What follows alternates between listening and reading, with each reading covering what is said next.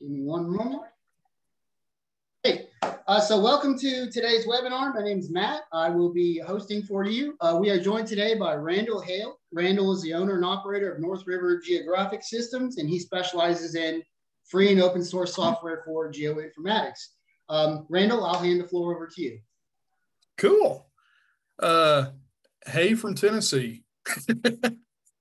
I'm yeah, not anywhere in Texas currently, but have been through Texas. I may drive down for the 10-year anniversary. That could be it could be fun. Sounds like fun. So hey, so I'm going to blabber on about open source, and it was really kind of funny. Naomi, who I saw in the meeting, popped up last Tuesday, and said, "Hey, good luck on your talk." And I went into a panic because I hadn't started writing the presentation yet, and realized it was just a preliminary check through. So, but open source. Hopefully you guys have all used it. You've probably used QGIS to some extent. Maybe you've used PostGIS. Maybe you've done a little bit of this and that. So I'm going to kind of give you a just kind of an overview of open source and where it stands right now. The fun. I was going to say the good, the bad, and the ugly. There's always a little bit of ugly mixed in, but mostly good, mostly fun. So let's see if I can get this kicked off. So yeah, I got a couple of stories to tell you about open source and kind of how I got messed up in this. I used to work for the feds, worked for TVA, Tennessee Valley Authority, in their maps and surveys department. So if you ever come, anywhere in this direction, Tennessee, Georgia, Alabama, and you happen to pick up an old school 7.5-minute topo map, you'll see at the bottom, created by TVA Maps and Surveys. And they did a lot of production work. Worked for them for 16 years, left to do consulting, mainly work now in open source GIS. I started out being an Esri business partner back in 2006. Did that for a few years, and it was okay. Wasn't anything great. And kind of got into open source, which I'm going to tell you about how I kind of fell into that. And I'm a small business supporter of QGIS. I donate money to them. I teach classes on their behalf as a community trainer. Any classes I teach, money goes back into their account to help with the development of the software. Mainly dealing with data. I hate to call myself a data analyst because I think that's a bit overkill, but I do love cleaning up data, and I'd rather be canoeing more or less. Canoeing's a lot of fun. We've got a lot of that to do over here in around the Chattanooga area. But a small story. How in the world did I get into using open source? Because I started out using ARC. I'm an Esri guy. We all started probably doing that. And so I went to work out of college into TVA's mapping department. They put out a call, they need some interns. I went in and started using ArcInfo 6. I don't know how many of you guys were blessed at using the old school, ArcInfo stuff, but it was fun. It was weird. And through all of that, we were doing it on Unix workstations, and kind of kicking along. Started playing around Linux, started playing around with some different things. We had a lot of computer equipment at TVA, and made it to be quite fun. And did that, like I said, did that for 16 years, started doing consulting work, and immediately jumped in, became an Esri business partner and certified trainer. So I did the whole training regimen with Esri until they killed it. So I was a BP with them and kind of just left. So it wasn't really working out too well. Consulting's a hard gig, kind of weird, kind of wild. And in 2012, I was a little bit burned out. And so another firm down in Atlanta called me and said, "Hey, how would you like to go somewhere?" And I'm like, "Yeah, I would very much like to go do something different." And went to go work a job in the Caribbean for about 6 months off and on. And I'd go down and work for a bit, come back. And I was actually helping build an addressing system with AppGeo and Spatial Focus. Spatial Focus is in Atlanta, AppGeo's in Boston. And much to my chagrin, 95% of this project was using open source. They were using PostGIS, they were using OpenJump, they were using, I mean, it was a weird and wild time of command line tools and just bare basic geo. It was really crazy. And again, I had a full license of ArcInfo, but everybody said, hey, don't take your really good workstation down there because it's probably going to end up getting stolen or something's going to happen to it, or you're going to drop it in the ocean. Who knows? So I went to Best Buy, bought the cheapest laptop that I could work with. It would barely run Windows. I think it was 7. I think Windows 7 was on it, Windows 7 Home. I loaded Linux on it, OpenOffice, OpenJump, all this stuff, and went down there to go work. And we were using a combination of ArtPad and Fulcrum. At one point, we're using the Trimble Juno units, walking around, recording locations. We switched to cell phones because everybody had a cell phone. It made it a lot easier. And what I learned from all of that was that I could actually create data and not use a commercial license, not use a Esri license to create shape files, spatial light databases, running with PostGIS. I could connect remotely to stuff. It really kind of opened my eyes up a little bit. And through all of that mess, I found that I really didn't enjoy OpenJump very much. You can still download it and use it, and I would encourage you to download it and run it. But I found this really cool program called QGIS, and I think it was 1.8 or 1.6, but it was Rawclaw, was the version I started using, and it was rough. There was no processing tools. I could make shape files, I could make PDFs, and that just kind of worked for me at that point. So I found myself producing a lot of on-the-fly maps, sending field crews out, and just, kind of working. I'm going, well, if I can do this here, why can I incorporate this into my business when I get back, off of this assignment? And, it led into a whole jump into open source and what was open source and what could I do with it? What couldn't I do with it? And in 2012, it was a little bit rough around the edges. You had grass, the grass package was pretty much running full speed. You had OpenJump, you had PostGIS, you had QGIS kind of in its infancy. I mean, it had been out now, I guess, probably 5 years at that point. And, started reading up. And there's several definitions of open source. And the kicker you got to remember, the whole thing with this is, you hear it called freeware, shareware, all this stuff, and really it's none of those things. It's just it's a program that's been written. You can study the source code. If I looked at the source code of anything, it would be terrible. Nobody wants me programming or looking at source code, but I can share it. I can run it however I want to run it.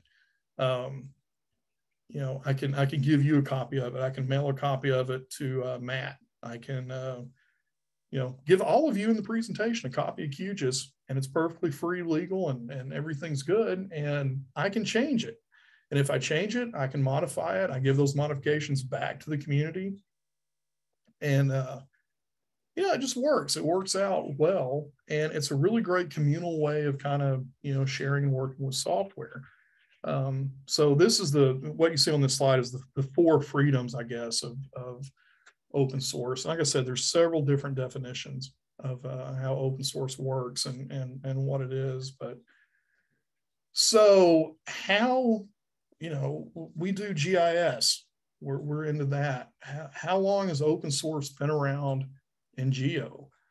And 78 is usually the starting point when you do a little bit of digging with the MOSS program. And I think it was last year during the pandemic. I mean, a lot of people were doing a lot of stuff for 2 years, especially in 2020. And somebody found an actual working copy of MOSS from 1978. So it's been loaded on GitHub. You can download it. I don't know what it would run on, but you can get it. GRASS started this development in 82, Corps of Engineers, and it was released, sometime in the early 90s. They kind of turned it loose on the world. And the Proj 4 libraries, map server, putting maps out on the web, not anything horrendously new. We were doing it in 95 with map server. PostGIS came out, which was the database end of everything. You can think of it kind of like SDE for the Esri crowd. Of course, I don't know what, I think SDE has been deprecated and something else now or whatever. I have gleefully not touched Arc Pro in like 2 years. So I'm a little bit behind on the Esri terminology. And QGIS came out. QGIS 1.0 was in 2006. OSGeo, which I'll talk about, got started in 2006. And as of this year, in 2022, QGIS is now going to be in its 3.28 release. Proj has migrated to 8. Grass is changing. I mean, everything's it's really active out here. There's never a lack of things to learn about in the open source realm. And the nice thing is there's not really any real money involved in it. So if I want to learn something about Map Server, download it and run it, figure it out, read the directions, operate, talk to the community and see what's happening. And as an example, grass, I've got 7.8 running. I think 8.1 is currently has just been released. Some of the development, or actually I should say a chunk of the development, happens over in North Carolina. There's another piece happening over in Germany, and it's not the prettiest interface, but man, it is awesome for raster, for elevation data, for LiDAR, for any of that stuff. It is great all day long.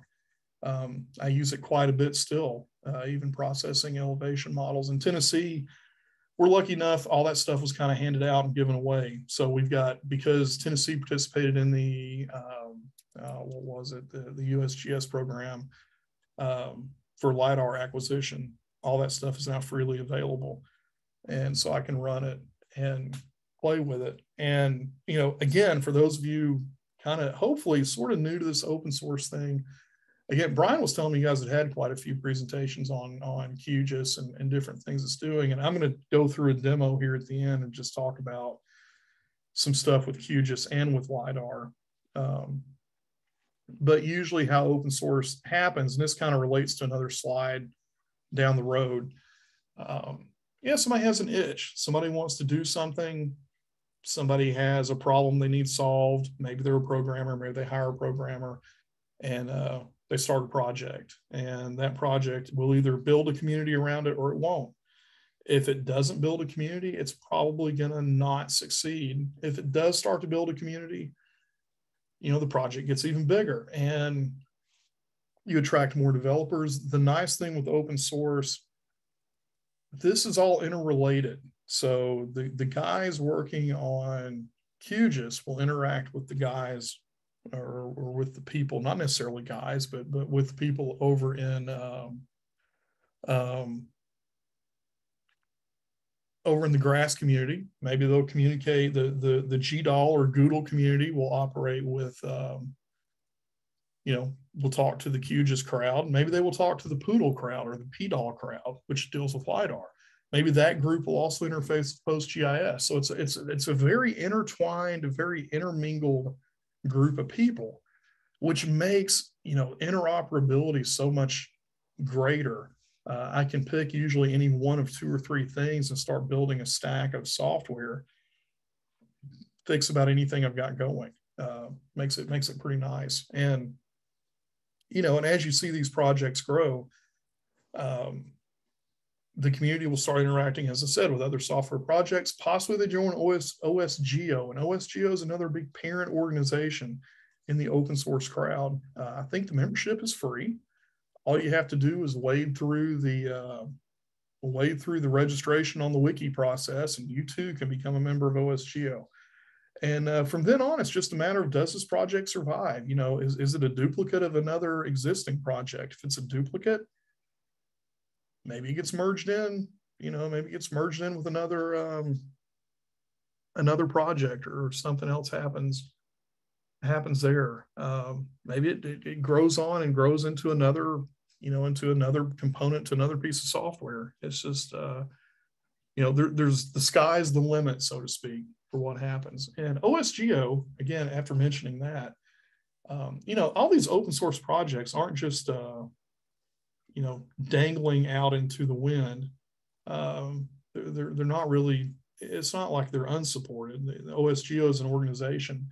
They're nonprofit, and they provide a little bit of financial, legal, community building, some help with these open source things. And it's pretty fascinating. There's most of all this runs off email lists, which I know is probably pretty old, an old school way of doing it, but it's a lowest common denominator. So you can join generally join an email list.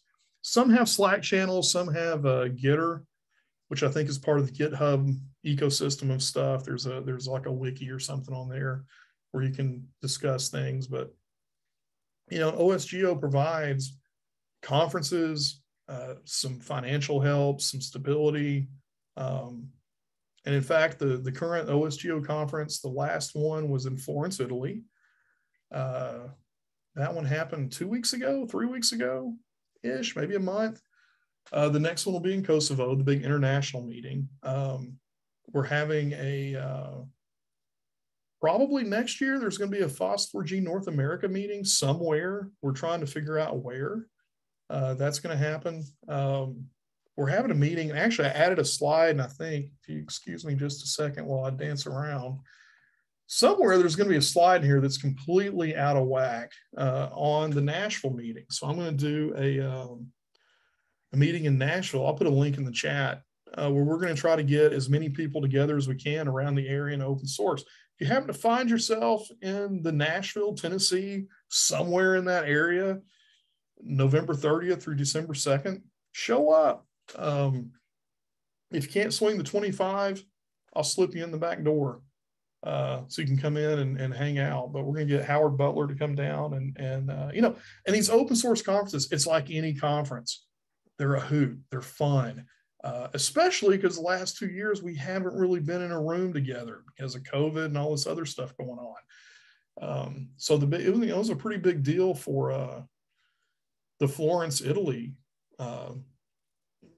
conference to happen. And the really cool thing was, which wasn't that cool, but in the 2020 conference was supposed to be in Buenos Aires, Argentina, and it was all recorded. So you can go up to YouTube and watch a ton of open source, and still very timely, even from being a year or two ago. Discussions on open source software, anywhere from PyGeo API to QGIS to training classes to all kinds of stuff. So, keep an eye out for that. I'll try to relay information as FOSS4G North America starts kicking up on where it's going to be, and it'll be fun. It'll be a hoot to go to. So yeah, and join OSGeo. Go to osgeo.org, sign up on the wiki. You too can become a member. And so, as a consultant, North River Geographic Systems, 99% of my life is open source. And so I get a lot of people calling me up, and I see some chattering going on in the chat. How can we leverage open source? What can we do? Can we replace our commercially bought stuff with the open source stuff? Generally, yes. But do you want to do that? Can we do that? What's going to be the good, the bad, with doing that? And generally what I tell people, with open source, there's a lot of pros to it. And for the pros are, it's standards based. Nobody's doing anything crazy where they're going to loop you into some software or a data format or something that you can't get out of. GeoPackage, I don't know how much of you have experience with GeoPackage.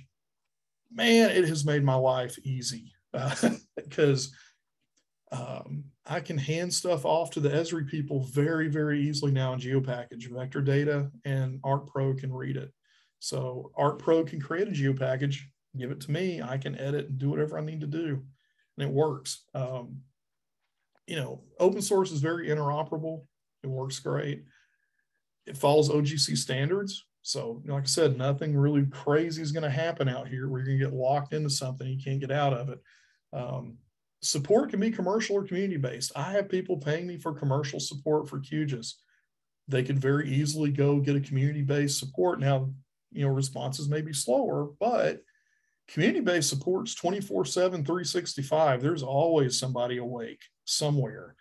So you can sling an email out to the QGIS crew, PostGIS, GeoServer, any of these pieces of software, and get an answer. May not be the answer you want, but you'll get an answer. And the software tends to change slowly. Nothing's really going to break. You can get the next version of QGIS is going to come out next week, maybe this week. I want to say there's another version coming. I have no doubt it's going to work fine.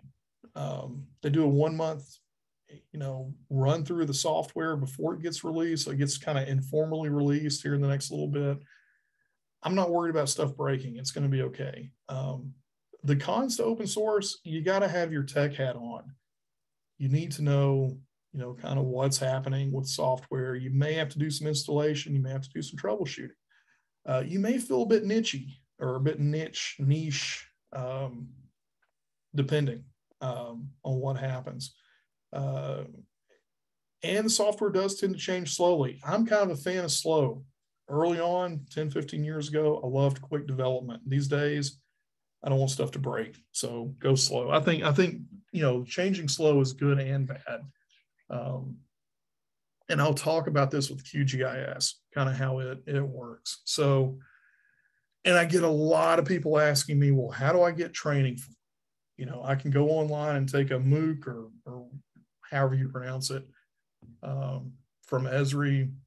Where do I get trained for open source stuff? Well, it depends. A lot of companies offer training.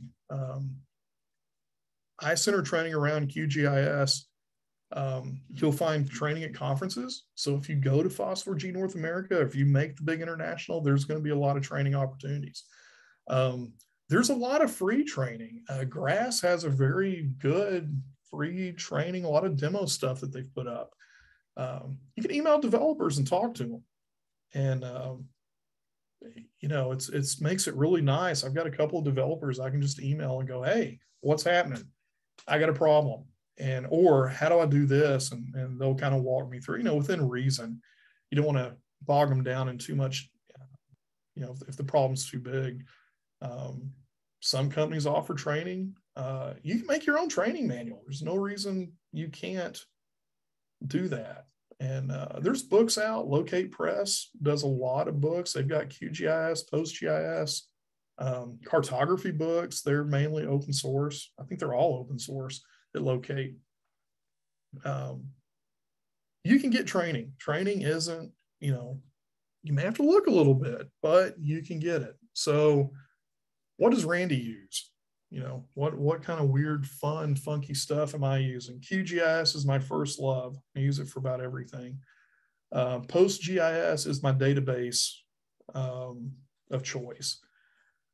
Most of my life now centers around databases. And I didn't grow up in a database environment. I grew up, ARC Workstation, we had coverages, ARC, earlier versions of ArcMap, you had shape files. Eventually you had file-based geodatabases and some, the Access personal geodatabases, the Access-based ones, which are still, I think, still used. Hopefully Pro is killing that one off, but Goodle or GDAL is a command line data conversion piece of software. And it works great. You can type out commands, save scripts, works great. Poodle is command line, LiDAR manipulation. And I actually put the wrong URL up there. I'll get that fixed and send this slideshow out to Brian and Matt so they can send it all to you guys. QGIS server, I'm just learning about this one. I was very dismissive about it because it seemed very hard to deal with. And I've been reading up and learning about it. And last night was my second whack at trying to get it running. And I'm just not reading the directions right. I tend to get a little bit hard-headed in reading directions. I think I'm still being hard-headed on this one. Map server is a blast to run. It's just weird and wild. And they just released version 8. Like I said, GRASS, probably one of the oldest pieces of open source software still being developed, still being used, and just stable. PG routing lets you run,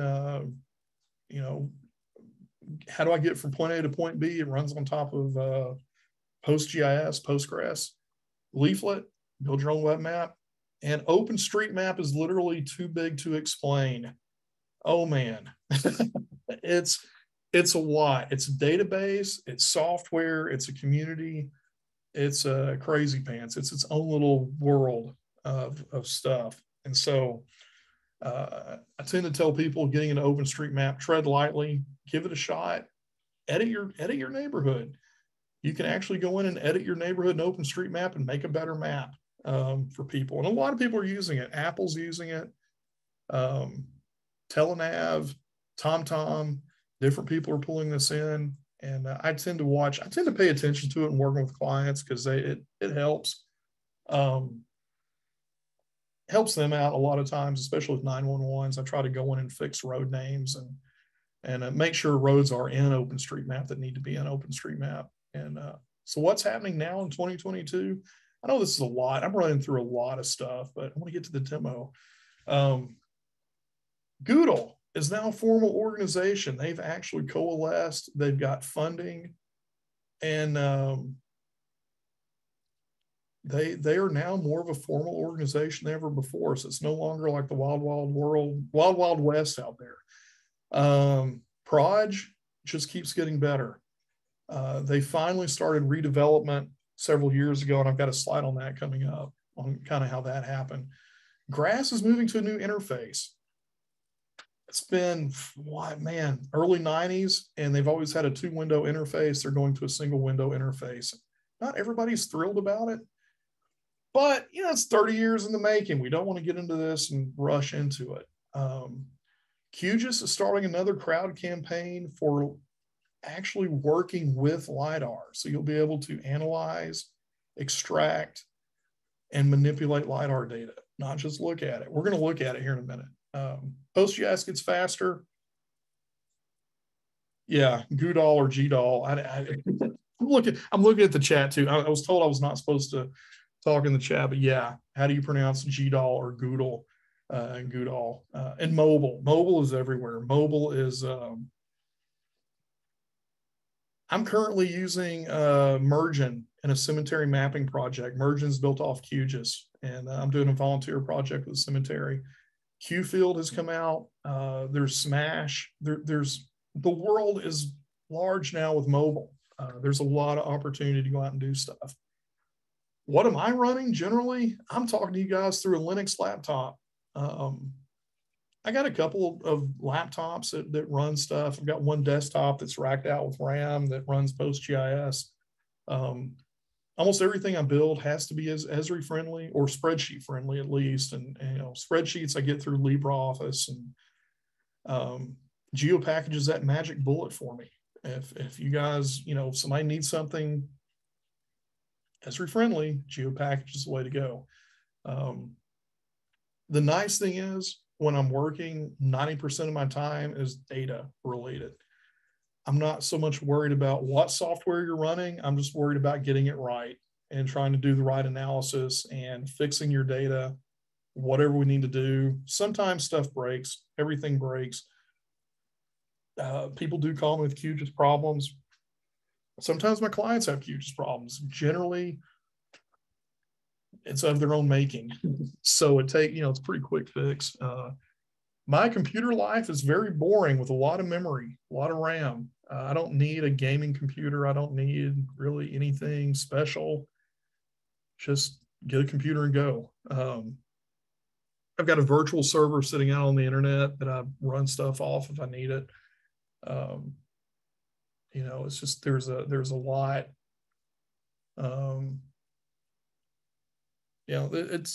It makes buying a computer so much easier though. the workstation I'm on, picked it out over Christmas, ordered it.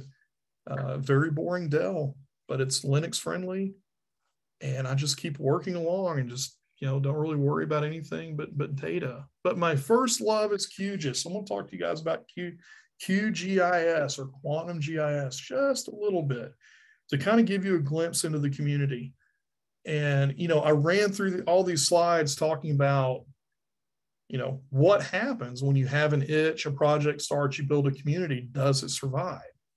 Well, with QGIS, it's actually probably the coolest group of people you'll ever get to talk to. They have their own conference. They're an organization. They're a nonprofit based out of Switzerland. They have a chair. They have a board. They have a project steering committee. They have voting members that are appointed. You've got a budget. You have user groups. There's a QGIS.us. We're not super active, but we have our moments. We got a YouTube channel. We got some training classes up there. And they do quite a bit. I mean, they have a huge infrastructure. This little piece of software that you download, QGIS, has a tremendous amount of stuff going on in the backfield. What kind of stuff's going on in the backfield? They publish their budget. This year, QGIS, for those of you that love QGIS, is running off a budget for 2022 of 241,250 euro, which right now a euro is almost equivalent to a US dollar. So you're looking at a $250,000 budget-ish to build QGIS and keep it running every year. That's pretty amazing considering you're getting what you get with this free download. You're getting the equivalent of a desktop, a lot of extensions for spatial analysis, a lot of plugins and a lot of good stuff. $241,000. So right now their projected shortfall is probably 2,000 euro. They'll make that up somehow. And, you just kind of see what happens. Through QGIS training, the trainers have provided back nearly 17,500 euro. That's not too bad, considering it's about $20 a person when we teach a class that goes back in.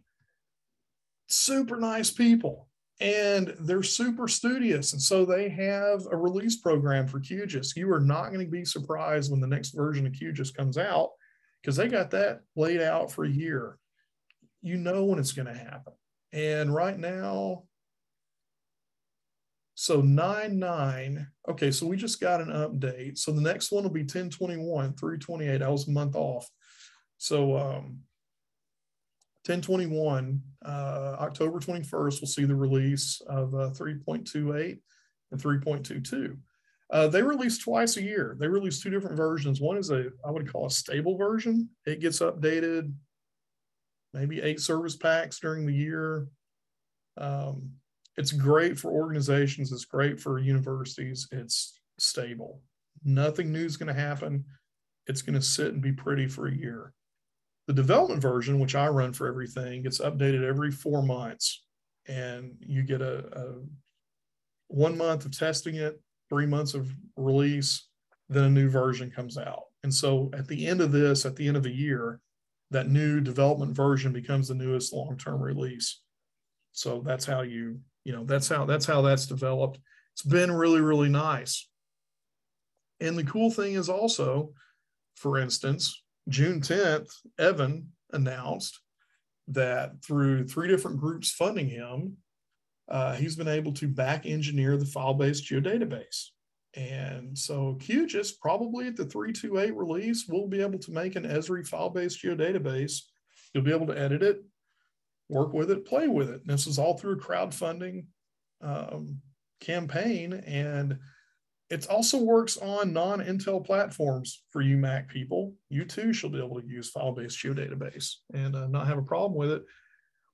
QGIS is all the time they're crowdfunding, and you're seeing now, enhanced elevation data point cloud. This was from last year.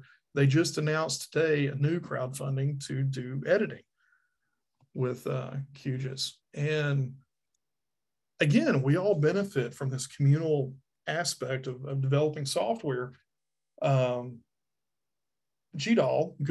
needed some updating, and it needed some money. And so there was a push in 2018 to go ask people, hey, we need some money. You guys are all benefiting from this. Let's donate. So they raised $144,000, and a lot of different people donated. Safe Software, FME, donated $31,000. This weird company, Esri, donated $30,000. Yes, Esri donated to the open source crowd. They use Google on the back end for ArcPro and ArcMap. That handles all their raster functionality. I mean, they're on the bandwagon too. They just, you don't hear about it a lot. So out of this grew the new Google organization to, to help them kind of move along and have some structure and a better feel for everybody. One of my clients, 911 up in West Tennessee, they were running ARC and they were hurting. They were sneaker netting everything. They would save stuff to USB, run it to another computer. Things weren't working very well. They had no central setup. They had looked at purchasing more software, and we actually came in and replaced it all with QGIS and PostGIS. And and they had many a time they would take their data out in the field on a flash drive, and so I'd get out of the truck and drop the flash drive or something, or it'd fall between the seats, and you're going to lose a whole county's worth of data. We went in and fixed it, and GeoPackage became our delivery format to the state. We talked to the states, we can do this. You guys can read it with Esri software. We built one script 4 years ago, and it's been running, and it's only broken once. Actually open source the whole thing up on GitHub, talking about community. Will this project survive? I'm going to keep working on it. I mean, I don't think it's going to attract a whole lot of 911 nerds over to it. Probably won't flourish or do anything really cool, but it's fun to work with, and it's teaching me a lot about GitHub.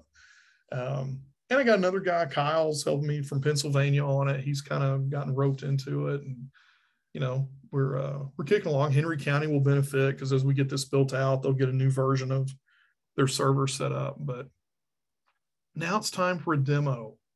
Very, very quickly. I have babbled for 41 minutes about stuff. So you guys have probably all seen QGIS. Move QGIS over here. This is in West Tennessee. This is the Pinson Indian Mounds. Actually, let me reopen the browser. So this is what QGIS looks like. For those of you who haven't seen it, this is my first love. You never forget your first open source, package that you fell in love with. It was QGIS. And it's very boring looking, looks very much like ArcMap for those of you who run ArcMap. This is a digital elevation model. I can go in and make it look a little bit prettier. And in fact, I probably will make it look just a little bit prettier here. Symbology, let's make it pseudo color. Oh, let's do the boring red to green. So this is the Pinson Indian Mounds, West Tennessee. If you go over to West Tennessee, if you imagine Memphis is at 7 o'clock and Nashville's at 2 o'clock, somewhere in between Memphis and Nashville, probably right about where the bolt goes into the clock, Pinson Indian Mounds. I need to go out there because I've used this demo twice. This is LiDAR derived elevation data. Fairly boring. I'm going to very quickly jump in here and do some processing. And we're going to run a hillshade. And I got to be able to spell hillshade to run it. And let's run it. And so now if I go in and look, hey, Indian Mounds. So there's some, fairly developed Indian Mounds out here. It's a state park. And where's the really weird one? Yeah, here's the really weird one with the wall going around it. And again, with QGIS, I can kind of go in here and play around a little bit. I'm going to do a lot of clicking and not tell you anything of what I'm doing, but we're going to multiply this down. And it's just going to look a little bit prettier. So you can see now there's Indian Mounds kind of built everywhere. Here's the really cool thing. You take nothing else away from this. The Poodle crowd, the PDAL crowd, PDAL, as part of the crowdfunding campaign, came in and said, hey, we want you to be able to use our LiDAR. So I can now drag and drop LiDAR, which for Tennessee, we've got a whole state's worth of LiDAR. And to go to a county, a very small county, or another, city, someplace maybe not the wealthiest, and go, hey, here's all this free LiDAR data, you're on your own.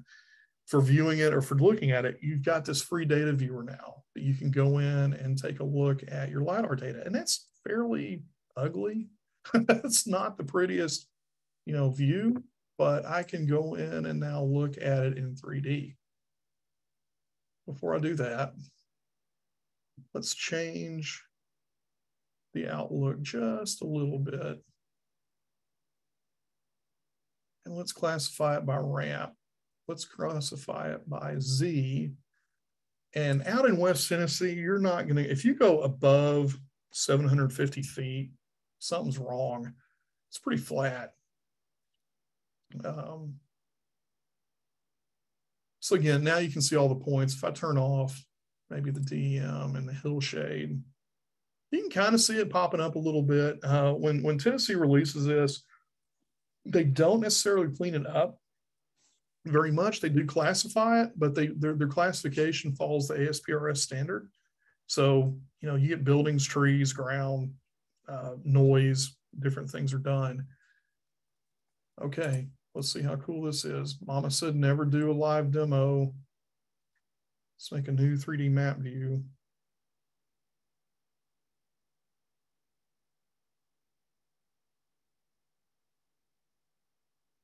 Let's pull this in. I really need to make this look less red. Let's change, I don't know, 900. Yeah, that helped a lot. But here's my LiDAR data. So if I want to go in and let's do some lighting. So I'm actually looking at point cloud data. And from here, you can see this Indian Mound. They've actually got a tunnel going in. You can see where the LiDAR hit. Pretty slick. And this is all through the interoperability of QGIS, PUDOL, GDOL, a whole bunch of people, a whole bunch of really smart people got together and made this work. And it's a really great data viewer, and it gives you ability to look at LiDAR. And gives a lot of people in the state of Tennessee the ability to go in and look at this. Now, the very interesting thing with this is if I'm going to pull up the DEM, let's go ahead and drag this up here. Here's where everything's going to get really, really crowded. Oops. And I closed my 3D viewer. See if we can't reopen that. There we go. Let's go in and look at elevation profile. I want the Pinson DEM to participate in this profile. Let's do it fill below. So now if I want to take a look here, I can draw a transect. And I don't know how well you can see that, but you can start to see, here we go, the Indian Mound. With all this development and with the LiDAR, with crowdfunding, with PUDOL, all this stuff, we've now got in QGIS the ability to view the LiDAR and actually run a transect across here, taking a look at it. And if I run this transect through trees, man, there's another one right here.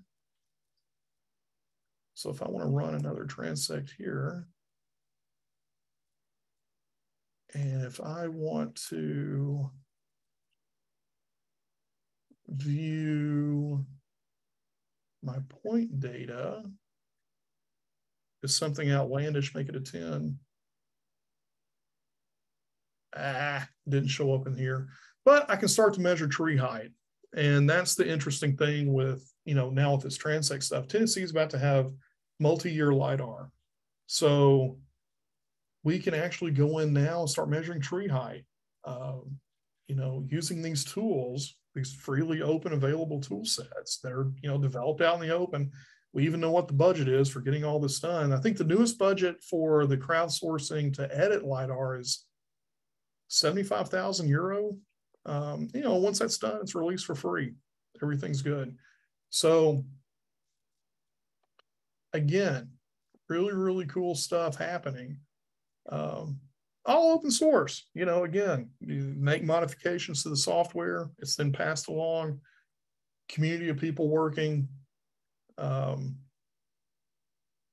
You know, and pointing at any of these projects is if any are more successful than QGIS, I guess OpenStreetMap you could say is probably as successful, but this one, you know, tends to make everything just amazing.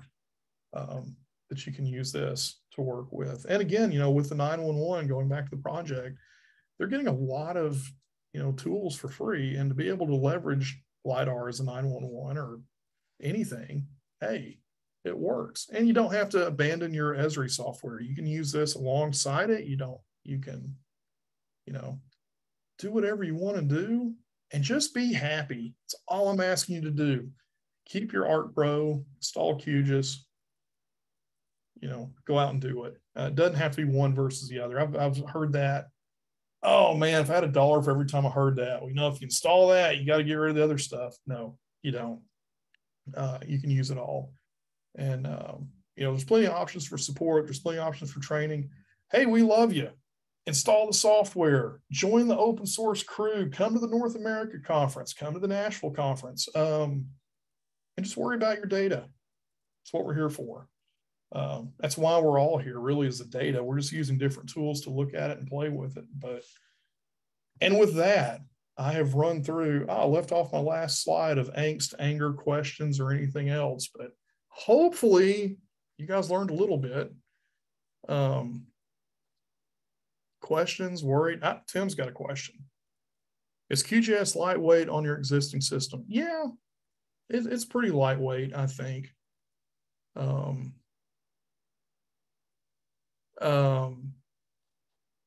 So I'm running, this laptop has an Intel's, an i7 chip in it and a 32 gig of RAM. Now I got a little bit more RAM than normal, but usually 8 gig of RAM, you should be able to run QGIS and be just perfectly happy.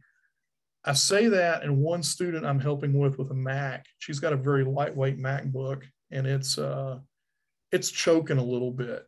We did some LiDAR stuff, and I think I may have broke it the other day, but it's a Mac. Those things, everybody tends to run everything at once on a Mac.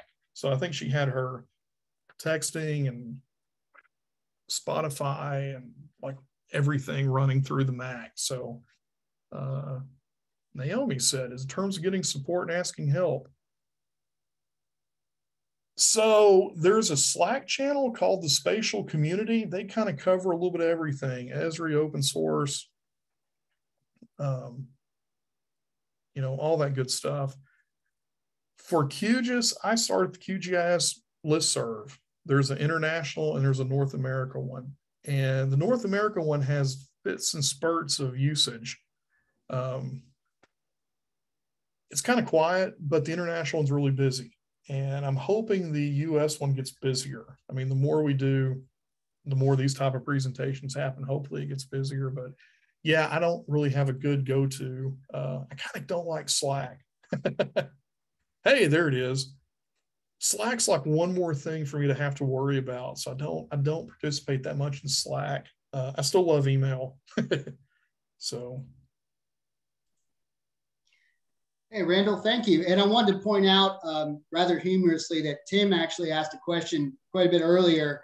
And in the true spirit of open source, we had a couple responses, crowdsourcing some information there. But nice. but Tim asked, what's the best, easiest way to dip your toe into open source GIS for a recovering Esri hack? So, you know what? Yeah. Yeah, and let's see. Oh yeah, I'm sitting here looking now. What's the best way to dip their toes into it? So hold on just a minute. You guys may hear a noise. YouTube. And I'm going to post a link in here, QGIS workshop from the North America meeting. And here it is. So, as owner of Mint Mobile, I wanted to introduce. You don't want to see Ryan Reynolds. Pause, quit, stop. Let me post the link in here. But we did a meeting. We did a QGIS meeting in 2020 during the pandemic. And it went really well. It went 2 days. It was just all virtual, all crazy. And we did 2 different, I don't know, 4 different training classes. One QGIS intro class in Spanish, one QGIS intro class in English. Both of them done completely wildly differently. One was done doing geologic mapping out of Colorado. So yeah, get on YouTube and take a look. You'll see the link when that video comes up of the QGIS North America meeting. So yeah, take a look at that and see how to do it. And other than that, download QGIS, join the listserv, and ask questions. I mean, they're a fabulously nice group of people. They've been nicer to me than I deserve, because I actually popped off on them one time. I got really upset about something and regretted, like, oh man, I shouldn't have been that mean about it. But they're just super cool people and super smart people too, because once you email the list, all the developers are watching the list. They'll email you back and, you know, what's your problem? Let's talk about it and fix it for you. Oh yeah, Naomi knows Michelle, Michelle Tobias. She did the workshop, and her data and everything, I believe, up until the last time I checked a few months ago, was all still available. So you can download the data and work through her workshop. And I'm gonna do some more classes. I'm trying to decide how to do them the rest of the year. I've actually been silly busy with work and haven't been doing a lot of QGIS classes. I need to do one just as a benefit for QGIS and just donate the money to them. Maybe I can do that and donate it towards the crowdfunding campaign. But yeah, you know, man, I'm trying to think, where would you dip your toes into it? I'll say just download it and start breaking stuff. Download some data and start tearing stuff up. I'm big into breaking things.